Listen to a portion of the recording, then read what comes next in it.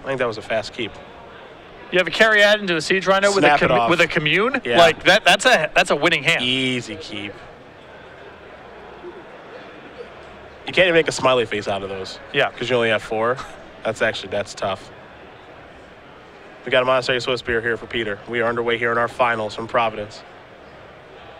Oliver does have a couple of lands, actually. He's going to start with the Temple. Take a look at that top card. That's going to go to the bottom. We're going to head back Wynn's way. He'll draw a card. And it couldn't be a budget issue because I actually think Monastery Swift Spear is about as expensive as Sergo. I'll let you talk to him after the tournament. Give him a stern talking to. Here's a Lightning Berserker. It's going to be dashed. We're in for a couple points of damage here. Pass that turn back. Oliver will draw a card for the turn. It's Sylvan Caryatid. He'll kick it back over to Nguyen. Nguyen will draw.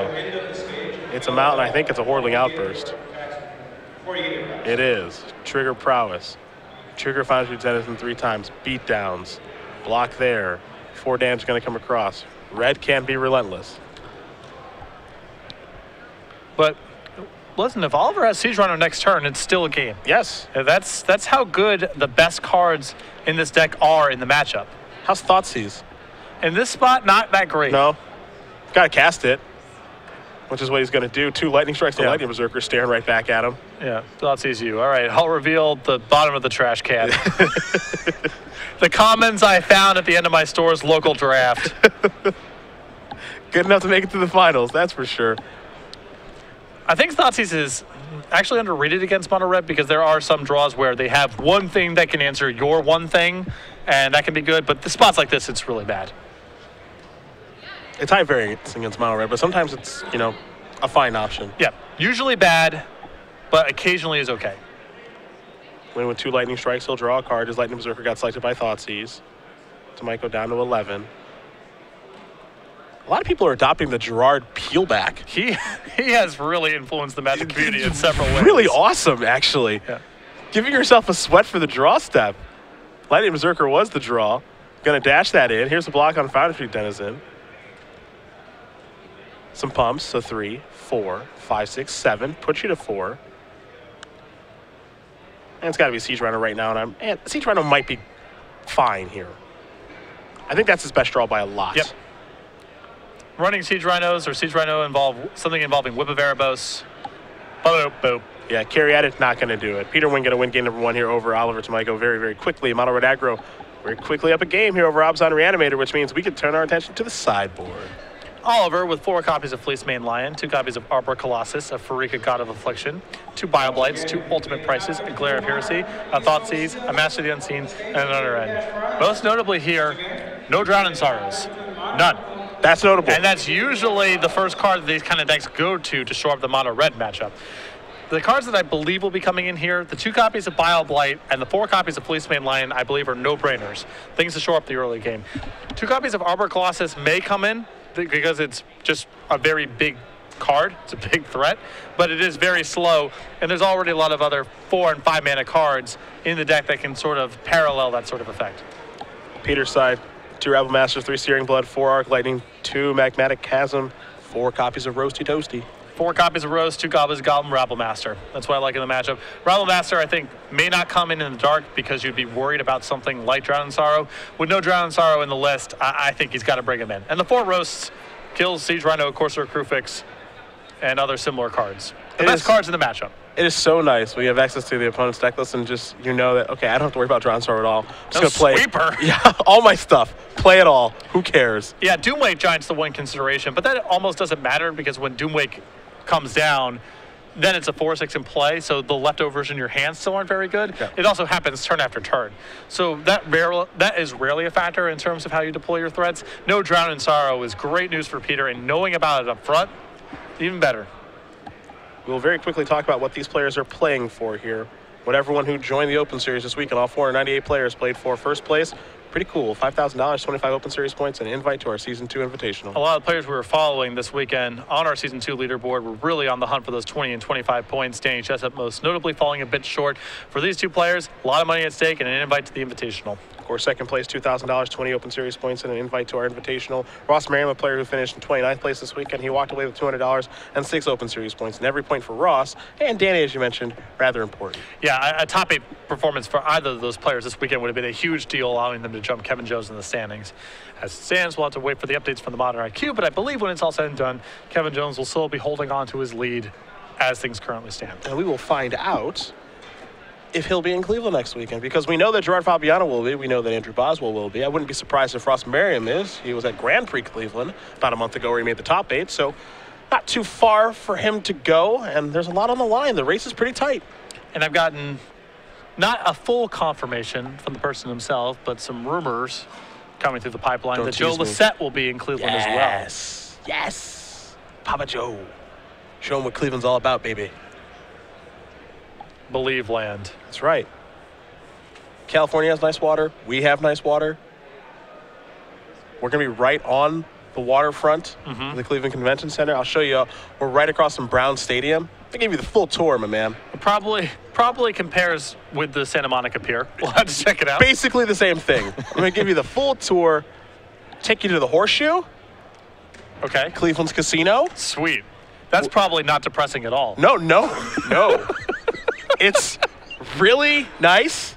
It's really nice. Yeah, I'm sure a Rust Belt casino is just totally uplifting to the human spirit. It was check it out. It was an abandoned warehouse that they turned into a casino. Yeah. Okay. Because Cleveland is thriving now. Right. It is thriving. Yeah, the casino is usually a sign of urban revival. Okay.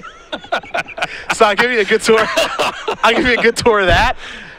Got some great restaurants. You shut your mouth. It's beautiful there, as you will find out next weekend. And hopefully most of you will too who are watching.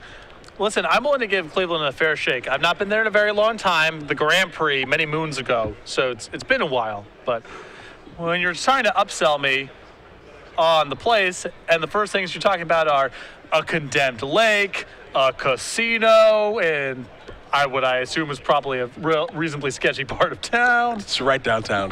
It's literally right there for everyone to see. It's not doing a lot to sell me on it. It's really nice. It's a really nice place. And you will enjoy yourself thoroughly. And you'll be hoping, you know what's going to happen after that tournament's over? We're going to be hoping we go back every year. That's probably true. That's what's going to happen. Oliver will be on the plate here for game number 2. He's going to keep his opening hand, as will Peter. No mono red player stares at their opening hand for that long and then mulligans. That's never happened. No. Well, he has no one drop, which is very hard to do. Here's a mountain. Let's see what else he's got, though. Dragon Fodder's not a bad start. Here come 2 goblins. Oliver with a Courser. That's hard to get through. Top card, Windswept Teeth, Trigger, Gain a Life, 21. Fleecemane Lion on top of the deck. Very good start for Oliver. I think the rest of his hands maybe lands, but even still, this is a pretty good start. Yeah. Peter not fast out of the gates. Courser may just block the whole thing. The question is, does he have a roast or not? Roast is a big deal right now. Stoke the Flames works as well. Wild Slash. Searing Blood. Ooh, combo. All right, hey, that's good enough to get it off the table. Beatdowns. Down to 16. And just a couple lands there, another Lightning Strike, and a Wild Slash. Yep. Not a great hand here for Peter. No. But oddly enough, not a great hand here for Oliver either. All he has is a Fleecemane Line. He's going to play a Temple. Take a look at the top card. He will think it over before leaving it on top. There's Fleecemane. Pass it over. Winnow on tap. Take a draw step. See what he can do on his 4th turn of the game. Picked up a mountain. Flooding a little bit. Yes. Kept a relatively land-heavy, relatively removal-heavy draw, and so far appears to just found more of the same. Michael will take 1.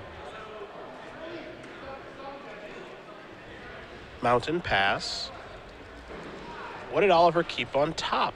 He thought about it for a bit and decided Den Protector was good enough. Den Protector definitely is good enough. I mean, this is a game that's shaping up to be very slow. There's 2 juicy targets in the graveyard already. Actually, Fleecemane Lion might be better than 2 because Oliver's in a position very soon to be able to get it back and go monstrous in the same shot. There's a morph. Pass the turn back. Wild slash at the ready. See Peter taking a look at the graveyard. Yep, got to wild slash it. Force him to morph it. Oliver says, I'll sacrifice my fetch land. Forest or Plains? Looks like it's going to be Plains as he's ignoring the forest on the bottom of his deck. So there's the Plains. From Portal, probably older than him. Definitely older than him. Same with his Mirage Forests. I started doing the math and then a couple runs ago and then realized it wasn't even actually close. Yeah, I don't remember when Portal was released. There's a couple different versions of it, but a lot of them were in the 90s and early 2000s. So. Jeez. And those Mirage lands, forget about it. 97, 98. Policeman Lion, come on back. There goes Den Protector. Time to untap. Nguyen needs a creature. Rabble Master would help a lot here. Like right now. Sweating it out. Gerard, look what you've done. Did you call it? Oh, heel cutter. There's a block. Take 4. Like dashing or casting? I like dashing. It's more damage that turn, and mana is not going to be a bottleneck for Peter this game. Peter going to play a land. I was hoping he would do that because he might get to the point where he just dashes 2 of them in the same turn. Hello, Siege Rhino. I still think Oliver this turn is better served just going Fleece Main and try to go Monstrous. I guess the rest is the last card is Lightning Slash. Or Lightning Strike, excuse me.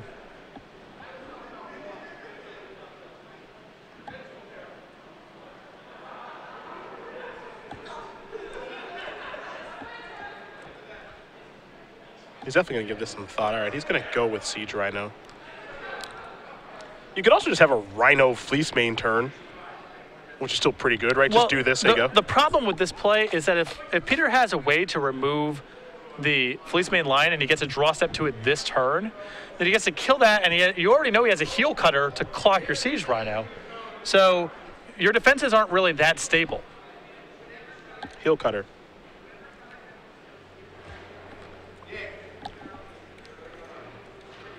So, you know, the risk with the other play, no matter what path Oliver chooses, Lightning Strike's really bad for him. Because this turn, he gets to, you know, cold the Siege Rhino and kill the Fleece Main Lion. And my play, which is play the Fleece Main Lion and go Monstrous, he Lightning Strikes in response, and that's really bad for you. The difference is, if Peter doesn't have Lightning Strike, in this scenario, we play on. And in my scenario, the game's just over. I mean, There's a 4/4 hexproof Fleece Main Lion. Peter's got nothing going on. And you have a Siege Rhino left over in your hand. Winslow Tooth was a land. Here's 5 mana. There's the activation. And now the road is blocked. And, okay, never mind. Rhino's feeling frisky. Looking to close the game out now. Ultimate price was the draw for Oliver this turn, too. I think you might be headed to a 3rd one now. Yeah, and Peter's hands just lands. And Fleece Main Lion on this spot is basically saying, all right, now you have to just burn me out. Oliver's a 12. That's a heel cutter. There's a land pass turn back. Oliver going to sacrifice his fetch land. So I think somebody's got some interest in getting this game over with. We'll probably see alternate price on the unstep targeting the heel cutter. Yep. Oliver's life total is so high, he can afford to take the point of damage there, get a land out of his deck. We'll see what his draw step here is in a moment. Didn't get a great look at it. Draw step, truthfully, might not even matter. No, Oliver's got the win on the table. Courser, trigger, gain a life, Hero's Downfall on top. I think we'll see him send both in now. Oh, yeah. Peter, no blocks. His blocking's not going to help him win. Drawing card isn't going to help him win either. He's at 5. And that is going to do it. Oliver Tomajko is going to win game number 2 here over Peter Nguyen. I was on Reanimator, on red aggro, going to game number 3, but this is why it's important to know that Peter Nguyen is the number 2 overall seed, which means he gets to play first. Yeah, that's really important. And what's also really important for Peter here in terms of playing is that in a lot of these matchups when your opponent has access to Dread and Sorrow, you kind of have to go through some hoops. And a lot of that involves setting out some of your cheap creatures. Peter can stay spell dense and threat dense here, as low to the ground as he wants to, because he doesn't worry about Drowning Sorrow. So instead of having to take out some of his 1-drops to protect himself against Drown, he gets to leave them all in, and that means being on the play even better. For Peter, we saw him keep kind of a sketcher. Yep. Game 2. I think some mono red players are a little bit afraid to mulligan aggressively. I think if you're on the play here, you have to have 1-drop. Well, it's different because it's different on the draw, because you can't overvalue your 1-drops when you're on the draw, because it's too likely Oliver just goes carry added, coarser, your 1-drops don't matter. So I think it's fine to keep some slower hands when you're on the draw, because it's so likely that your 1-drops don't really matter anyway, and it's really rough to mulligan against a deck that's packing a lot of removal spells. Peter's hand was not very good in game 2. I don't know exactly what the opening 7 was, but it didn't feel like a mulligan. He did draw a lot of lands and more removal spells. On the play, I think it's more important to go for your 1-drops, because you're going to have a couple uncontested turns. Okay. Well, he's shuffling up here for game number 3, as is Oliver. Looks like they're both happy enough with their configurations. We'll see. I still think that mono red is favored here, especially on the play for game 3, but I mean, it's not a guarantee. Exactly. I would rather be on Peter's side of things. We know how good the good cards are in Oliver's deck in the matchup, though. He's got a handful of cards that force Peter to have an overwhelming board or roast/stoke in flames. And because of that, Oliver can come back from dire straits. Peter can go 1-drop, 2-drop, 3-drop, and if he doesn't have a removal spell to back it up, Courser or Siege Rhino can be a brick wall. How do you feel when you're a mono red player playing against a deck like this, where some of their cards are really good, some of them are just okay? You're a huge favorite game 1, so you're basically given the game when he did win game 1. Now it's like, all right, game 3, this is where I want to be on the play. I don't mind. I mean, of course, you're always stressed out about their best cards because they're so good against you. But in matchups like the one that Peter has, where he's a big favorite game 1, and then games 2 and 3 get a little bit more rough, and the whole time there's these high impact cards that could beat you, I sort of feel like, yeah, he's got to get lucky twice to beat me. That can happen, but without Drowning Sorrow especially, I mean, that's not the easiest thing to do. He's gone. Doesn't even want to play it out. Nope. Game 3 is just, it's too much for him to take. Don't blame him. You don't. Yeah. Well, we're coming back to us really quickly here. Oliver's going to get ready for his last game of the tournament. Mm-hmm. That's what it sounds like to me. So we might be heading to a break here for just a moment. But thus far, it's been a lot of fun to watch. I know a lot of people at home rooting for Andrew Boswell to maybe get that Open Series win finally. And this game a little bit short. I don't think the matchup was very good that he ran into. Same. And, so it goes. Yeah. He played well. The games were very, very close. Game 3 in particular was one worth going back and looking at again, because there's so many lines of play from Andrew's side of the table, so many things to factor in. But that's how it goes. That's the nature of having top 8s that are single elimination. You can have a great Swiss tournament, Boswell with 2 buys, but still win, 11-2 or something like that. Yeah, he lost 2 matches this weekend. But at the end of the day, you have to be able to win your 3 single elimination matches in a row. What you did in the Swiss rounds doesn't really matter. It's helpful to have the first overall seed, but that's no guarantee of anything. Yep. And your day could be over just like that. Yeah, and it was. And I do think the matchup was pretty tough. And if Obzon Aggro starts to pick up, the deck that Oliver's playing or the deck that Dustin Taylor's playing, Salter Animator, pretty natural place to go to. It's part of the reason that if you look right at the moment after RLX won Pro Tour Kanza Tarkir, you didn't see a lot of Obzon Aggro, because Obzon Midrange was the deck, and that matchup for Obzon Aggro has just always been an uphill battle. They just have a slightly bigger, slightly slower, slightly more powerful build. And if you look at the history of Magic's Creature Mirror matches, that's where you want to be. You want to be the one with the slightly bigger threat, the one with slightly more removal, the one that has a better top end, the one that has more protection against flooding out because you have things to do with your mana that are really powerful. And that is the Obzon mid-range or Obzon control versus Obzon aggro matchup in a nutshell. It's a little bit different here because you have Whip of Erebos, and that brings certain pluses and minuses to the table, but it's still the same story. Unless you get a jump on them, or there's some games where Rakshasa Death Dealer is weirdly problematic because they can't kill it. In fact, in the match that Boswell lost, the game he won was mostly because of Rakshasa Death Dealer being an awkward card to answer. If you're running your stuff into their stuff's going to be better more often than not. Yeah, for sure. That's how it breaks sometimes. So we have one more game left for you guys. We're going to take a short break here from Providence. Oliver using the restroom really quickly. So once he does come back, we will join game number 3. So stick and stay here for just a minute. We'll see you guys back here from Providence in just a bit. Star City Games is proud to offer cardboard crack books online and at all of our events. The popular webcomic is now available in 5 books, including the newest, I'm Always Thinking About Cardboard Crack, all featuring comics not published online. Each volume of more than 100 comics is just $12.99. Visit StarCityGames.com and get your copies of Cardboard Crack today.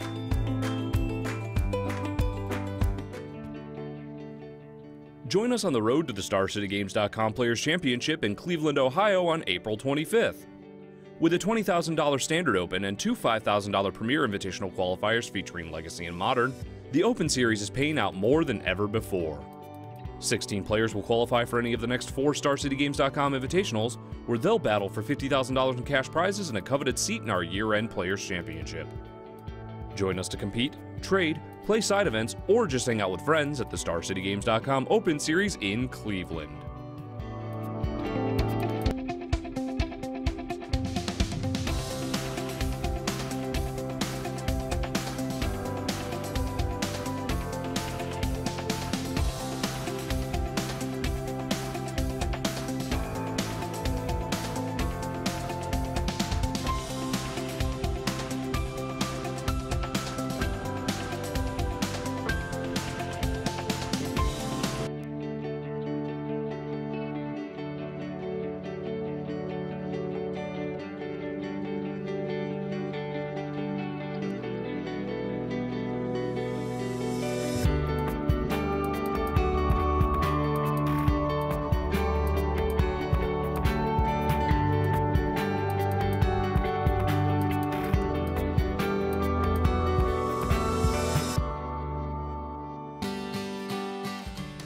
The StarCityGames.com Spring Sale is here. Hundreds of items are already on sale, and we're adding more every weekday throughout the month of April. From standard singles, to booster boxes, to wacky unglued cards, there's something for everyone. Check back every weekday at 11 a.m. Eastern to see what you can save on next at StarCityGames.com/Spring Sale.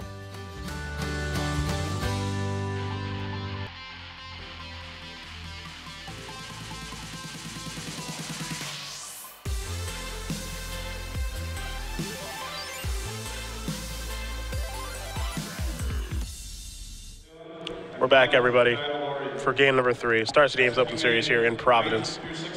Our last game of our entire tournament. Mono Red versus Obzon Reanimator. Foundry Denizen gonna get dirty. Peter with a one-lander. Oh boy. And now sweating it out. Ooh. He's got a Swift Spear, a trigger, an attack. In for 3. Let's see what Oliver's turn 2 play is. He's got lands that enter the battlefield untapped. One Swift Teeth down to 16.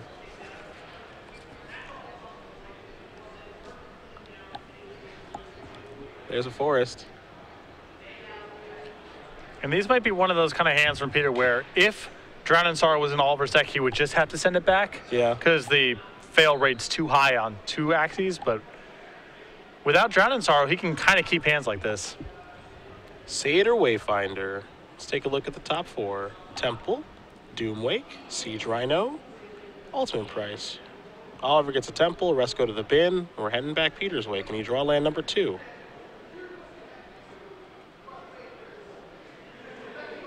All right, yes he can. I like a little bit of flourish. Yeah, me too. This is a one-lander with a lot of 3s. Yeah, so that's he's not out of the woods just yet. He'll be peeling his next card like that. Which is a little weird, but all right. I mean, it's a little ugly right now because he kind of has to potentially just trade with a Wayfinder, which is not what he wants to do. But otherwise, it's moat. And I think you just got to deploy your ones here and let him trade. It's not great. I think you just hardcast the Berserker. I don't think you dash it. No, I don't mind dashing here because if Oliver's so likely to block the Foundry Street Denizen, which you're actually happy with because he has Bile Blights in his sideboard. Okay, all right. And this is also kind of a hedge against not drawing land number 3. Sure, sure. So you have something to do next turn. Well, if you have something to do next turn with the fact that you can play... Oh, sure, yeah. Like, you can just pump into your Berserker. You can't do that now. That's the part that I would like, because he could just go Berserker attack. That's not land number 3. That's Swift Spear number 2. Well, he can just deploy his 2 creatures now and attack with the Foundry Street Denizen. And that's fine. Yeah, it's not so bad. I'm good with that. But now I would not dash. You can get filthy, yeah. Oh, all right. Or you can get filthy. I would be nervous about making this kind of attack because if Murderous Cut's in Oliver's hand, just ring the bell. Well, it's well, it's in his hand, so I don't have a bell in front of me, but you can assume that I'm ringing it. Ugh, it's a tough turn.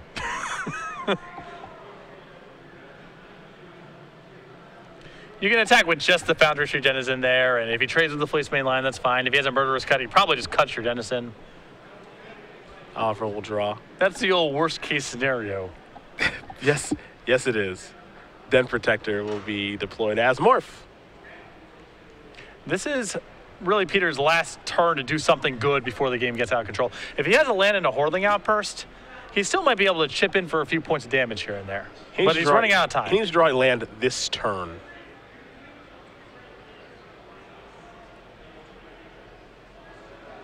He did. Okay. He gets to play Magic now. Now, for what it's worth, if Oliver has a land that enters the battlefield untapped in his hand, and he does, this may not matter. A little Doomwave Giant action. Yes. Boom, boom. Draw a card. Forest. Pain-free. Kill all your stuff. Like that turn from Oliver, killing all Peter's stuff. Yeah, you approve? You approve of that one? Good play. Get a 4/6 into play also. Yep. Here's an attack for 2. And Oliver playing super conservative because he has a Whip of Erebos in his hand. So next turn he gets to win the game, essentially. Yeah. Yeah. Searing Blood the draw. You can cast that and take care of the Morph if you'd like.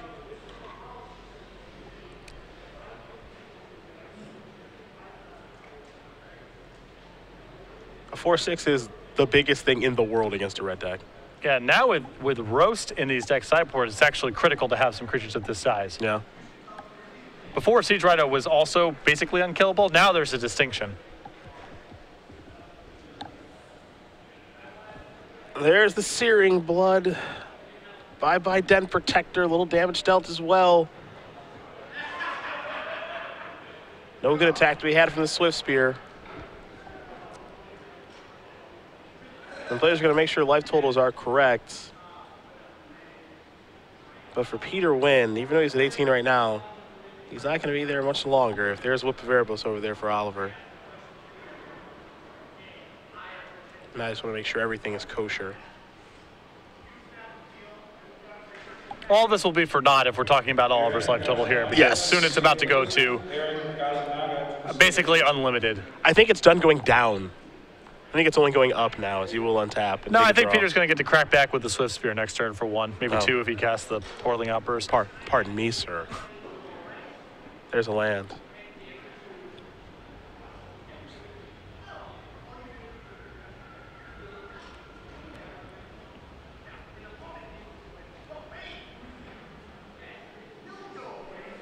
Den Protector and Whip of Erebos are the options. It's a whip. A thumbs up, a reluctant one. An attack for 7. Peter knows what this means. Yep. Oliver's up to 16 now. Peter's down to 11. Follow-up is a Den Protector.